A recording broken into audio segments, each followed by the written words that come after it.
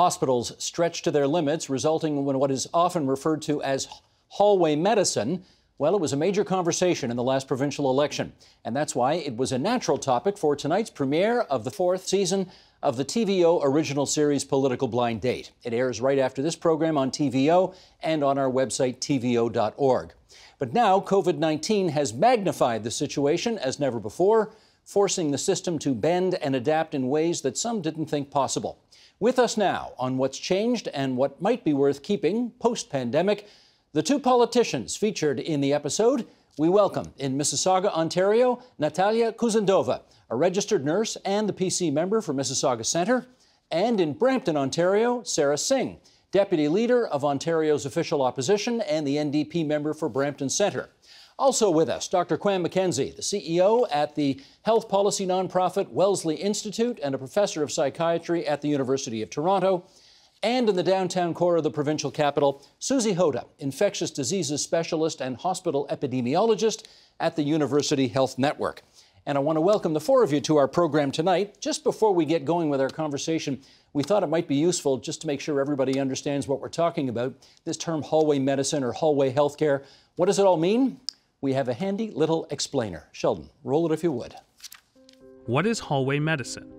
Hallway medicine describes a situation in which patients are placed in hospital beds in unconventional locations, such as hallways that were not designed for this use. It occurs when there are more patients admitted to hospital than rooms available. Ontario is one of several provinces in Canada with a hallway medicine problem. Hallway medicine can mean patients receive care in locations that do not support rest and recovery. It can also cause increased stress on healthcare providers. A main cause of overcrowding is extended hospital stays of patients waiting for spots in long-term care homes or other alternative care facilities. Experts say that when it comes to the hallway medicine problem, expanding the number of long-term care facilities is a top priority. Jan Jagannathan with that backgrounder. Okay, Susy Hota, let me get you in here first. The issue of hallway healthcare has been around for many years. How different is it since the pandemic hit? Well, as you've heard, it's not been uncommon in the last 3 years or so for us to see patients lined up in hallways in emergency departments or even up in inpatient wards in hospitals in Ontario. And that was particularly bad when we'd hit respiratory virus season, when we'd see a little bit of a surge of patients. Now we've got on top of that additional volumes of patients that are coming into our emergency departments because of COVID and, suspicion of COVID as well as confirmed diagnoses of COVID. And, these patients end up being admitted to the hospital and having a longer length of stay than your typical medical patient that would be on those inpatient units.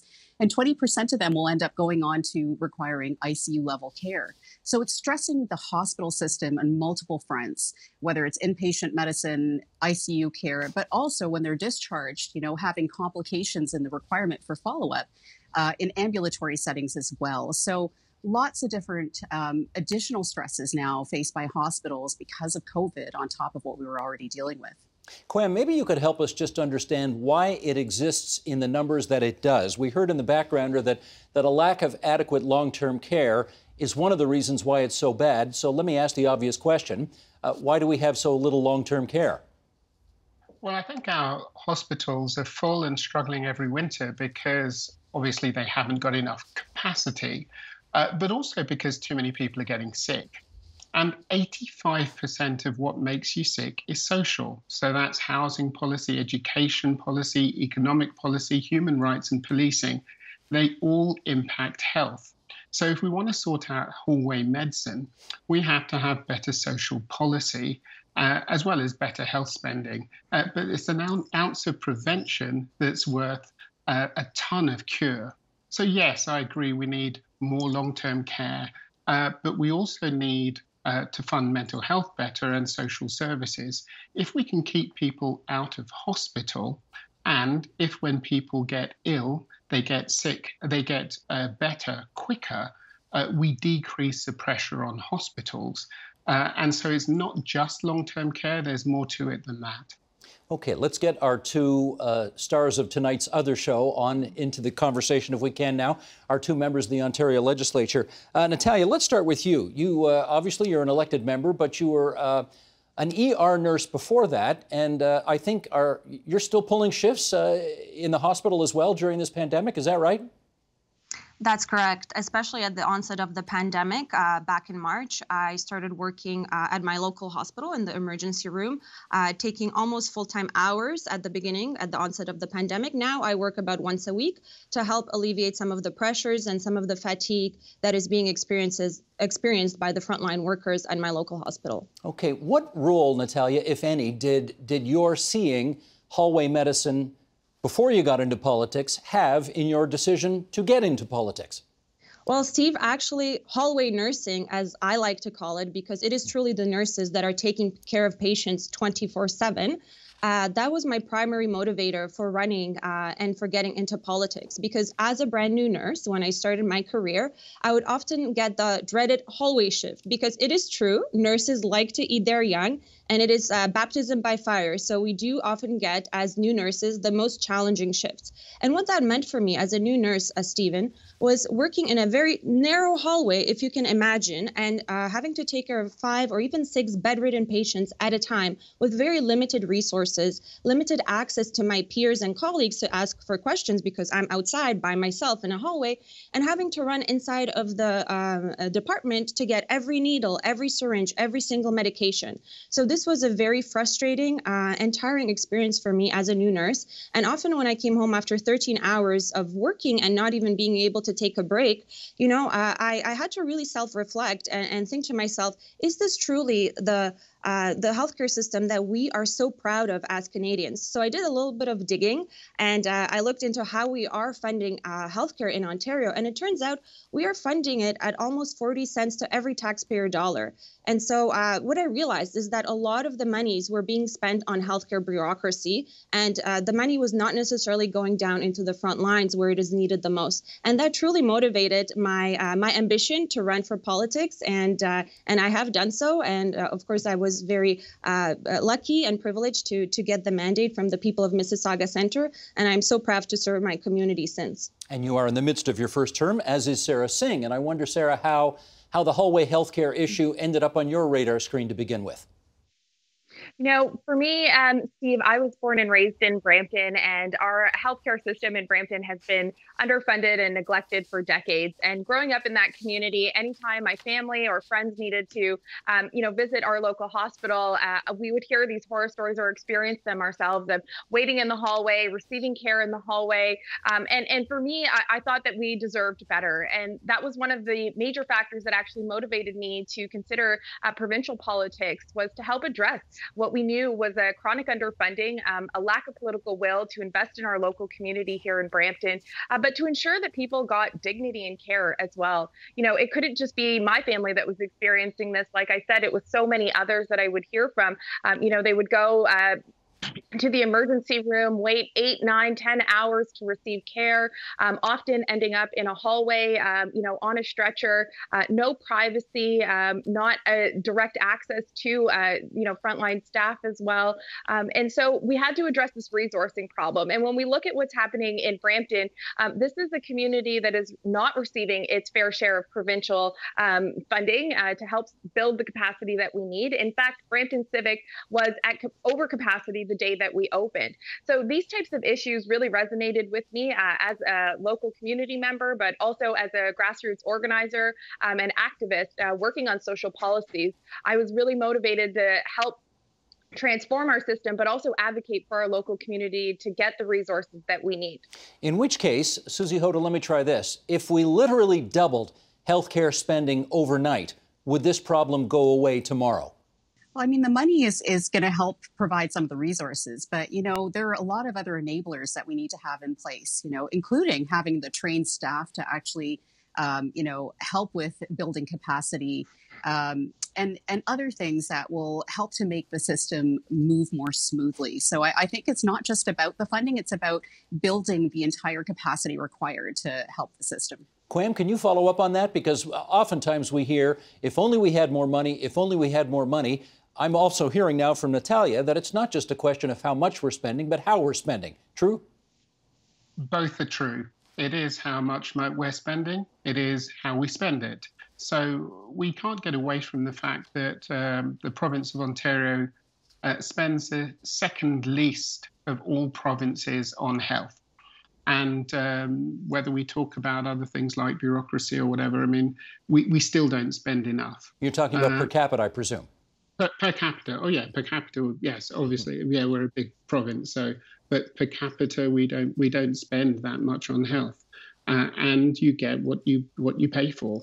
But yes, like anything in life, you want to spend it in a smart way, and one of the smart ways you can spend health money, and this is one of the things that's happened in the pandemic, is people have started realizing if you go upstream and you work on the social determinants of health, you get more for your money.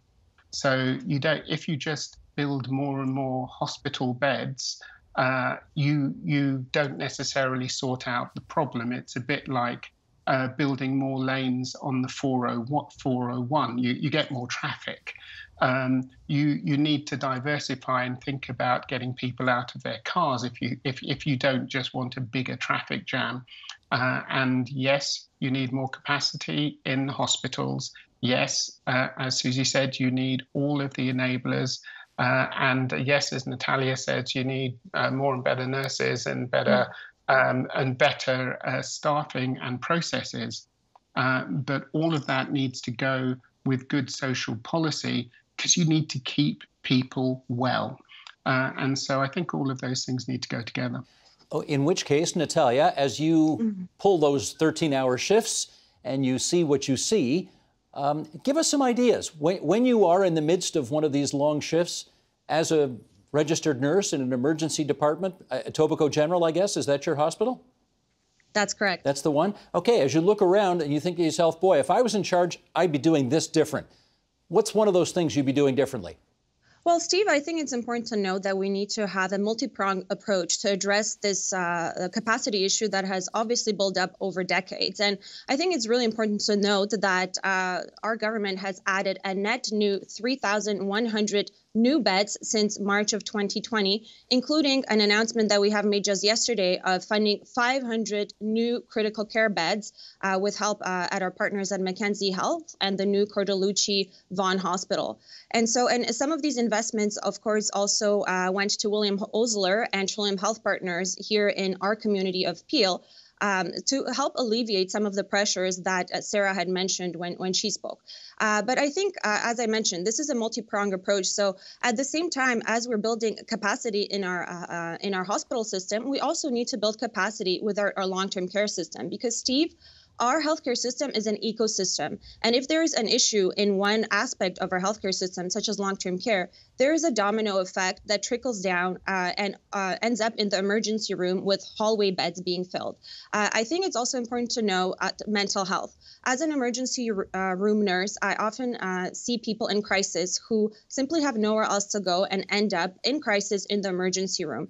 And so I think it is important that we are making new investments into mental health, including a new investment of $195 million to help our providers transition their services online.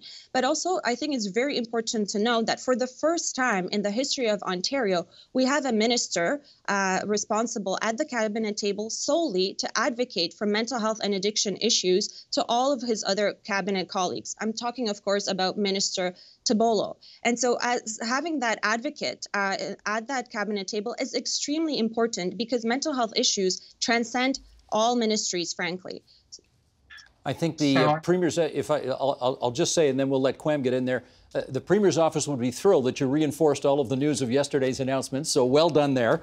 Kwame, just before I get you in, I feel an obligation to let Sara respond to that because I mean, clearly the NDP have made hallway medicine a big issue. And in fact, even before you got elected, they were focusing on Peel Region and Brampton in particular. So even in light of yesterday's announcements from the current Ontario government, how would the NDP be doing things differently if it were in power? I think that's a great question, and I think it, really points to the need to address some of those social determinants of health. As Kwame pointed out very aptly, this is what's contributing to some of the issues that we have around people's health and the need to access healthcare services. So we would certainly be investing in all of those upstream supports that are needed, whether that's housing, whether that's mental health services, whether that's our long-term care. So it's not just about a physical location in a hospital, which should be the last resort for folks. We would also be ensuring that capacity is being built within our healthcare system by investing adequately in it. Healthcare investments have not kept up with the rate of inflation. And when you look at a community like Brampton, who has been so neglected for so many years, we are still receiving 0.96 beds per 1,000 residents when the provincial average is well above 2.10 beds per 1,000 residents. So that chronic underfunding and that neglect needs to be addressed. And that starts by making those concrete investments to ensure those resources are also there for the community and that capacity is built. But again, it's, as Natalia pointed out, an ecosystem. So all those other systems also need to be taken into consideration so that we can ensure that people are healthy in our communities and that those underlying root problems that are contributing to their health concerns are being addressed as well. And those are promises New Democrats have made. Things like pharmacare, things like dental care. These are investments that help keep people healthy, help them address some of the concerns that they have with their health, but do it in a proactive way to ensure that those investments are targeted and actually reaching the people that they need to. Okay, Kwame, forgive me, I interrupted you. You wanted to say. Well, it's always great being between the two politicians because we hear the political rhetoric, but I'm really interested in the people. And just to give you a few statistics, just to show the pernicious nature of austerity. So in the UK, they actually did a calculation of the impacts of austerity on health, and they looked at preventable deaths between 2012 and 2017. And they found that there were 130,000 preventable deaths that occurred because of austerity. And that was social policy, that was housing policy, that was not supporting people properly in long-term care. All of those things that studied to death, and literally studied to death. It's very clear the impact. So notwithstanding the fact that everybody is grateful, and I'm very grateful for the focus on mental health and the focus on increasing capacity during the pandemic, the truth is it's probably not enough. We probably need more, and we probably need significantly more if we are going to be as proud of our health service as we should and as proud of our social services as we should be. The figures are startling. And as we've seen government more and more led by numbers and figures, I would really like to square the circle on the size of the problem and the size of the investments that people are talking about, because so much more needs to be done. Okay, let me follow up with Susy Hota on that, because some things have changed since the pandemic has hit. And I gather from your perch at University Health Network, which is a network of hospitals, not only do you have a good sense of what's going on there, but presumably beyond as well. How are hospitals, since the pandemic hit, working together better to try to deal with many of the issues that we've been talking about here so far? I think one of the best things that's come out is that we're working more as a system. And so, early on in the spring, as long-term care homes were running into major issues with outbreaks of COVID-19, hospitals came in to help with infection control and with managing the outbreaks. And, I think it really has resulted in some benefit in terms of really uncovering some of the infection control opportunities for improvement. And I think we'll end up in a better place with long-term care now that we have these partnerships in place between hospitals and long-term care. But beyond that, there have been other partnerships. We've been working much more collaboratively with public health for rollout of vaccine and other initiatives related to the pandemic, as well as amongst hospitals themselves. So, it's been quite disparate from one area to another, even within the GTA, for example, as to how COVID has impacted hospitals. hospitals. And some hospitals have been absolutely overwhelmed, Peel Region, Scarborough. And there was really early on a need identified to try and help with load sharing and provide some equitable access to care across the system, as well as make sure that you're not going to get into a situation in any of those hospitals where safety could be compromised because of the sheer volumes of patients that were coming in. And so hospitals within the GTA have been transferring patients around in order to keep the system moving and functioning safely. And I think that while it's, a crisis intervention and may not carry on outside of the need of, a pandemic or a crisis situation, there's definitely some benefits to having that kind of a system in place if we ever need to have, that kind of load sharing again. So definitely lots of examples of how the system's been working differently to actually improve our ability to cope with the pandemic. Let me get Sara's sense of that as well. I know obviously you've been fighting for Brampton's quote-unquote fair share. But having said that, do you see more collaboration among the healthcare partners to make things better during this pandemic? Absolutely. I think there's a huge opportunity for that collaboration and to have these conversations about innovation that can be brought about within our healthcare system. We think about our long-term care system. There's also the opportunity to focus on community care and community-centered care for seniors. So I think that there's a lot of innovation that's come about as a result of the pandemic. And hopefully there are ways that we can continue to make sure that coordination is happening so folks are getting better supports and more wraparound care as they need to. But that's also going to require investments to help make sure that those supports can continue and that the system can integrate itself the way that we've seen it do within COVID-19. As Susy pointed out, this is a crisis intervention measure right now, and hopefully it does continue because there are a lot of positive things that are happening with that coordination in our healthcare system between the hospitals and our long-term care, for example. Well, let me do a quick follow-up with you there. Sara, I think we're spending almost $70 billion a year on health care. How much do we need to spend? I think we need to spend a lot more than that. Obviously, that hasn't kept up with inflation over the years, and this isn't just a new problem. I think if we could double that number, we might be starting to actually get somewhere with the investments that are needed across the province, not just in my community of Brampton. So I would encourage us to think critically about how those investments are being made and where they're being allocated. But I think we should be doubling that number. Doubling? If we could, yes. Okay, I'm hearing Natalia laughing. How come you're laughing, Natalia?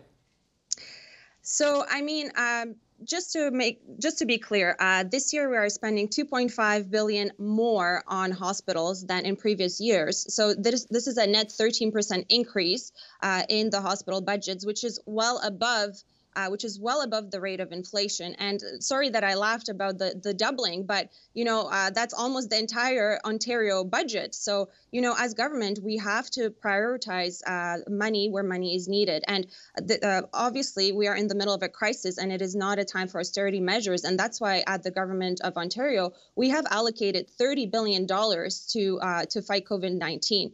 But on the ground, I wanted to talk about some of this breakdown of the silos that have been mentioned. And on the ground, I have seen this, and it has been such a positive experience. For example, at Etobicoke General Hospital, we have opened up a COVID-19 unit within the old emergency room where we were actually transferring patients in from long-term care to help offload some of those pressures on long-term care homes, which were having problems coping and challenges with staff. And so I myself have worked in such a COVID-19 unit, taking care of COVID-19 patients from long-term care to help alleviate some of the stresses being experienced there. But another area, which is an innovative and interesting area of investment for our government, is the paramedicine program, which we have announced, I believe, several months ago, which is very meaningful, especially in more remote and rural areas, which will allow paramedics to work directly with some seniors and residents to actually allow them to stay at home longer without needing long-term care. So we are meaningful in our investments, and we're trying to put the money where it can make the biggest impact. Also, we have updated, the physician billing codes to allow for telemedicine to occur. And the update has been great. I know we had some physicians on your show last week, Dr. Jennifer Kwong, who has been talking about the fact that she is now seeing 50% of her patients via telemedicine. And so these are some positive changes, and I believe those changes are here to stay. Let me do a follow-up with Kwame on the long-term care aspect of that. We have seen that the current government of Ontario has put some hospitals in charge of some long-term care homes where there have been COVID outbreaks in those long-term care homes, and the province has lost confidence in those homes' ability to run their affairs appropriately. What do you think about the advisability of putting hospitals in charge of long-term care homes? I think that one of the things that everybody said, and I agree with, is that we've moved from, is this your job or is this my job, to let's get the job done. And I think it depends on the hospital, it depends on the long-term care, and it depends on the circumstances. I think you have to take each situation on its merit. And I know of hospitals who already run long-term care homes, and this is an expansion of something they've already done, and there are other hospitals that this would be new business. So I think it depends. I think it's difficult to produce a blanket response to that because it does depend on the situation. Can I just get Susy on that? Just before you go on, Kwame, I wouldn't mind Susy on that because, I mean, one of the reasons I ask is hospitals are being asked to do darn near everything these days. I mean, never mind, well, I don't have to make a list. You all know what the list is. They're being asked to do far more than they ever were in the past, and now run long-term care homes on top of that in the midst of a global pandemic, a once-in-a-century phenomenon. What do you think about the advisability of asking them to do that, Susy? I think the partnership has a lot of benefits. I would definitely support that aspect of it. As long as we're resourced to do it and, that's part of the plan, then I think it has some very, very big benefits. But it really does come down to the resourcing because we're all very stretched, as you've mentioned. Okay. Kwame, you wanted to say? Oh, I was just saying that I think that when we're talking about the benefits of things that have happened during the pandemic, I do really like the idea that the health service is now working more like a system, and that's what it should be.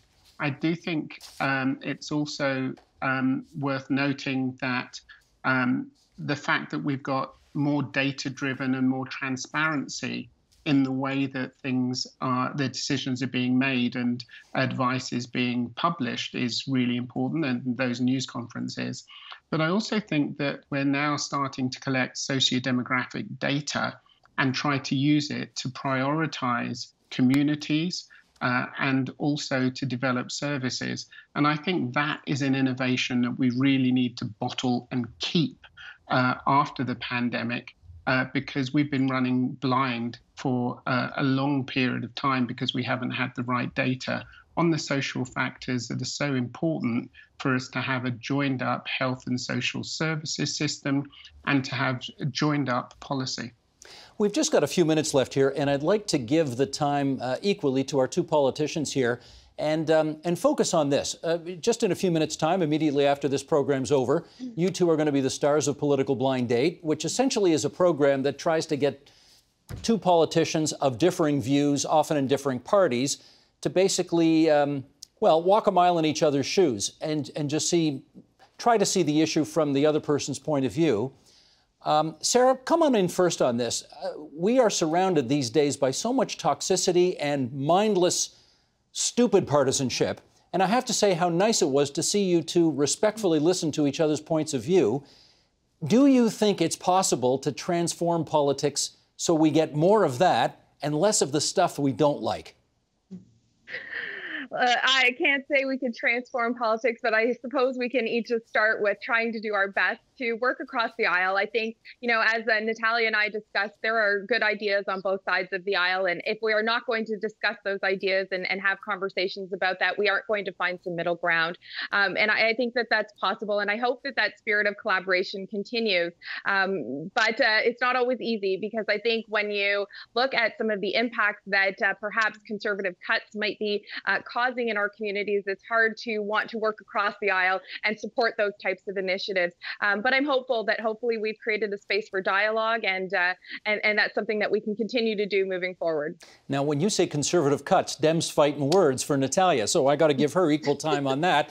Natalia, I have to say, I'm sure people who watch the program are going to be rather impressed about how well you two got along and how well you were prepared to listen to the other's point of view. Obviously, you're coming from different ideological places, but do you think it's possible to get some of the toxicity out of politics and have just a little more civility? Is it doable? Absolutely, Steve. And I think the silver lining in this entire pandemic was how well different levels of government with different ideologies have worked together. As you know, our Premier Doug Ford and Prime Minister Justin Trudeau and Deputy Prime Minister Chrystia Freeland talk to each other very often, even to the point where Deputy Prime Minister Freeland called Premier Doug Ford her therapist. And so I think it's very important to see that ongoing level of collaboration among different levels of government, but across partisan lines as well. And, I like to say that there is no monopoly on a good idea. And so even when, members of opposite bring forward ideas that are helpful and that are benefiting the people of Ontario, I think definitely they should be considered, and there's that space for dialogue. And I was just so thrilled to have this experience with Sara and get to know her a little bit better because, we are very uniquely positioned as two young women in politics to be role models and to be leaders in our community. And so to have each other's support, and we are the center ladies, it's been a quite enlightening and very positive experience for me. You say the center ladies because that's Natalia Kusendova representing Mississauga Centre, Sara Singh representing Brampton Centre, and thanks as well to Kwame McKenzie from the Wellesley Institute and Susy Hota from the University Health Network. Great having all of you on TVO tonight. Many thanks. And to the two MPPs, you really should stick around because I think you're going to enjoy the show. I sure did. Thank you all. Thank you. Thank you so much. Thank you.